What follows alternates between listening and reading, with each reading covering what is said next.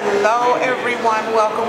My name is Jennifer Bridgeport. I am a speaker and the co-host this weekend for the I Am That Woman movement.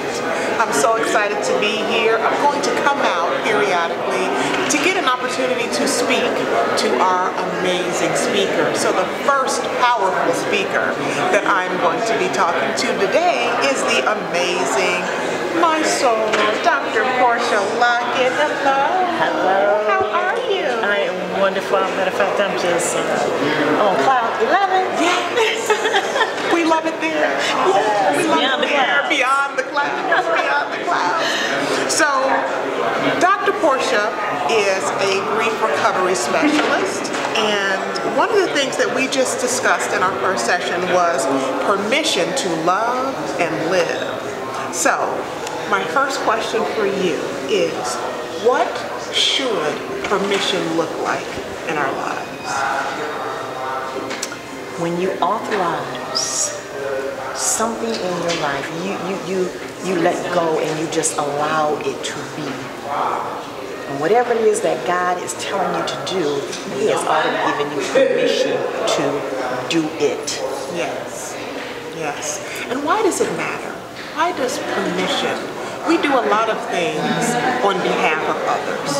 And this work is about it being on behalf of ourselves. Absolutely. So why do you think that's so important to kind of reinforce that concept? Well, you just said it, really clear, is that we pour as women.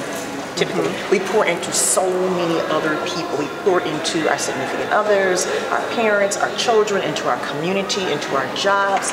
But we often don't take the time to pour back into ourselves, to love on ourselves. Because sometimes we've given love so much away that we forget, like, wait a minute, what did I do to love on myself? What did I do to replenish myself? What did I do to reset? Did I get enough rest? Did I take those naps? Did I do the things that I want to do for myself?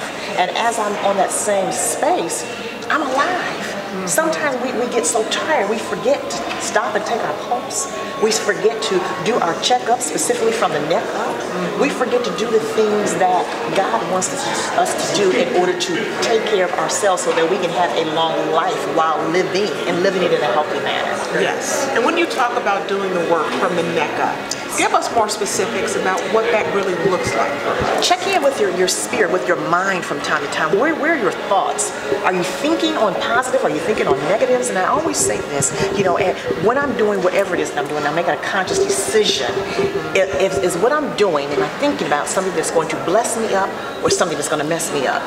Do I need to leave it behind or do I need to move forward? So if it's God-given, I know it's going to bless me up. Absolutely. But if it's not of God, then it has the potential to mess me up. Getting checked up from the neck up, meaning if I need to go talk to a counselor or a therapist to help me to reset my mind because I've been told I couldn't and you shouldn't, you will never be, and you ain't, all that stuff that we've been told that's negative, of that negative yang, we've been listening to the voices and not the voice, we can get it twisted sometimes. So we need to go get a checkup from the neck up to make sure that we're in the right space at the right time. Absolutely, absolutely.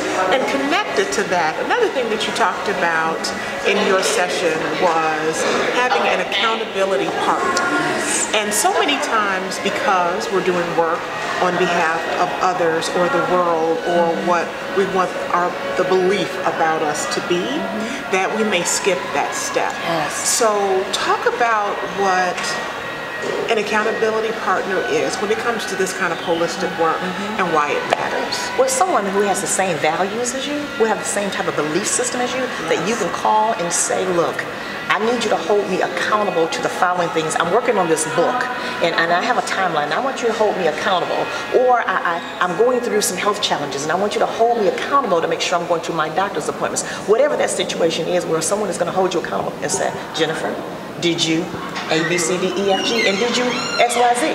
Right. So whatever it is, we want to make sure that we have that person who is encouraging us as well as holding us accountable for what we're responsible for doing and what we intend to do. Yes. It's a fresh set of eyes. Absolutely. That is rooted in care. Absolutely. Absolutely. All in love. All in love. All in love. When you think of the idea of I am that woman, who is that woman when it comes to you? I am peace. I am powerful. I am full of joy. I radiate the glow of God because God is always pouring into me. And so when you see me, you see God. I am who God says that I am. And I can be who God says that I can be. I am ever evolving. So at the end of this journey, I can say I was created to be. God said that I was all to be. And I'll say, used up to the second power, meaning I was used up by God. And that's who I am. Yes, yes, yes. Thank you. Thank you, sister. Love you. Love you. Stay tuned for so much more from I Am That Woman Retreat. And we will be back.